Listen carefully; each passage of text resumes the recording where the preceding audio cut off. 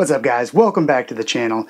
Today we're going to talk about the wearability of older shoes. So this is a common topic that comes up. The question, is this shoe wearable? So we're going to talk about the sole materials, how you can check if they're wearable, and then the other stuff that often goes overlooked, like the plastic materials on shoes. So for those of you that are new, this is Vintage Kicks Gallery.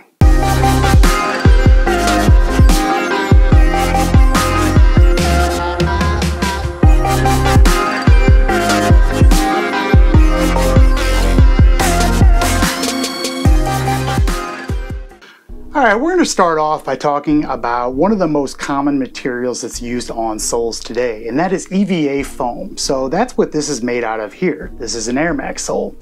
Also can be found on Jordan 3s, Jordan 4s, well actually basically any Jordan besides the 1 and the 2. You name it, EVA foam is on there. So how do you check if something is wearable? Well, let's grab an Air Yeezy and talk about it.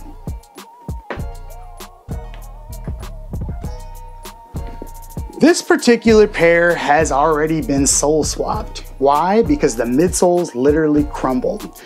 But what I mean by that is you have to ask the right questions when shopping for older shoes. And one thing I want to start off with is the most common thing you need to ask. Is the sole hardened or is it soft? And let's talk about what I mean by that. All right. We've got an Air Max sole here, and one quick test you can do to find out right away if this thing's gonna crumble is push in on it. If it's soft, if it maintains your fingerprint like this, chances are that thing is going to crumble when you walk. I mean, these, whew, they're soft as can be. Now, there is a degree of this. You can still have a firm sole and have it crumble, but generally you can tell just by pushing it in. They just have a feel, they're not springy, and they almost have a spongy feel to them. The other thing you could look for if they have an air bubble is the air bubble cloudy? And that's not always an indication that a shoe's unwearable if it's cloudy, but it's a good indication that there's not a lot of life left in them. So we've all seen the Air Max bubbles, they cloud up over time. That's as everything degrades. So if you're in the market for a shoe, and let's say it's 10 years old, there's cloudy bubbles, the next thing you're gonna ask is the sole soft? On top of that, there's more than that. You have to worry about the outsole hardening. So let's put this away. And let's grab a Jordan 1, a Sky Jordan actually. So everybody says Jordan 1s are wearable for all time, they're tanks, etc., right? Well, what they don't tell you is that these soles can harden. Hear that? The soles have already hardened on these. So the easiest way to tell this is just ask the seller, is the sole hardened? It should be able to flex. These don't, they're like rocks.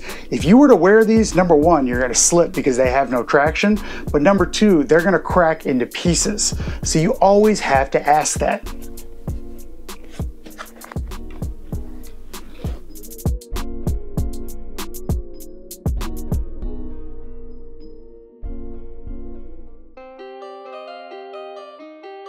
All right, so they came actually in very, we'll call it disguised condition. They look like they could be worn. The air bubbles were clear, the soles were, nice looking, but a quick firm test and you can push your fingerprint right into them. Sure enough, they cracked right away, and then look at those air bubbles. So if you see a shoe like this, disregard those cracks, and you see that let's say it's from the 90s, it has this style sole, just stay away. There's a shelf life on EVA foam. I would say right now in 2020, if you go back to the early 2000s, very, very dangerous to wear those shoes. They're gonna crumble out on you. It was about 2 or 3 years ago on the 4th of July, I wore some 2000 or 2001 Jordan 4s, can't remember the year.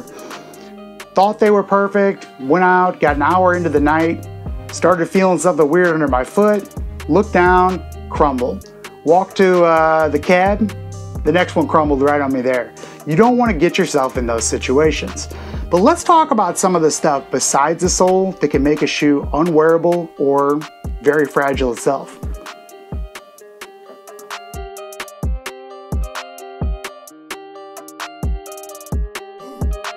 All right, this is an OG Jordan 8, and a lot of the Jordans around this era have pieces of plastic on them, so this has the side panels. I'll tell you right off the bat, if you see that and it's an older model, chances are that thing is going to be brittle by the time you get it, and it's going to crack when you wear it. I really stay away from older shoes with these kind of accents. You see this on Jordan 12s, you can see it on the back tabs on 3s and 4s. Heck, we just had to swap these guys right here. So anytime you see plastic like that, just know that it's probably hardened and it's probably extremely brittle. These straps, they can break too. A Jordan 8, if it's an OG, may look like it's intact, but it's completely unwearable, both from the midsole as well as these plastic pieces. Even though this has a nice rubber outsole, the other parts are the weak link with this shoe, and that goes for a lot of other models. Alright guys, let's talk about certain models and certain years that are just prone to having issues, such as the 98 or 99 Dunks. These guys have a lot of problems with the soles hardening. Now, if you find yourself with a pair you didn't know the soles were hardened, there are some things you can do. You can use rubber renew, you can heat them up, you can use silicone. There's a lot of products that can enhance the rubber, but once they hit a certain point where they sound like rocks hitting the ground and they have no traction whatsoever, forget it, there's no coming back.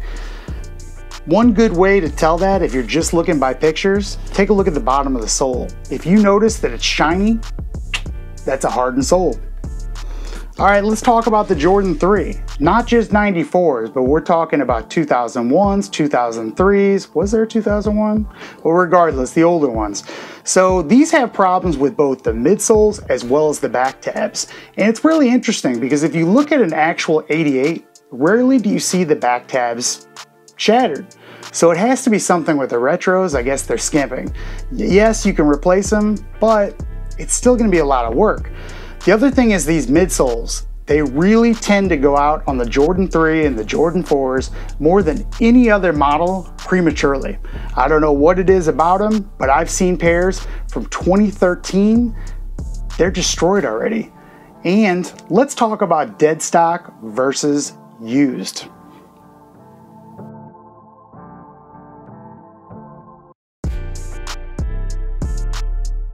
All right, let's talk dead stock versus used. One weird thing is with sneakers, the longer you leave them dead stock, generally the weaker they become. And I know that doesn't make any sense, but there is something to be said about wearing the shoe, flexing it, keeping it with temperature changes over time. It makes them more resilient. So if you have the chance to buy a dead stock versus a used shoe, and let's say it's from the mid 2000s, if you plan on wearing it, I generally go with the used pair, the worn pair, because if you do your homework, you check those things ahead of time, it's going to have a lot more life in it than that dead stock pair.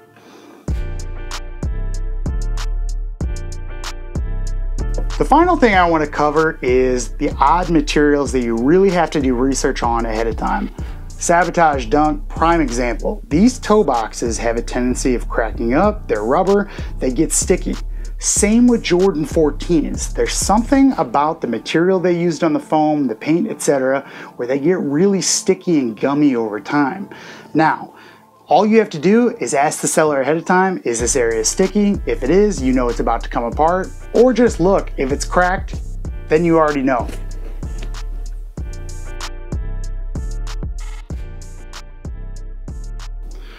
Well guys, I hope that helps. You know, if you're in the market for an older pair of their shoes, do your homework ahead of time, because the last thing you want to do is get a pair, get them home, wear them, be out somewhere, and they crumble on your feet.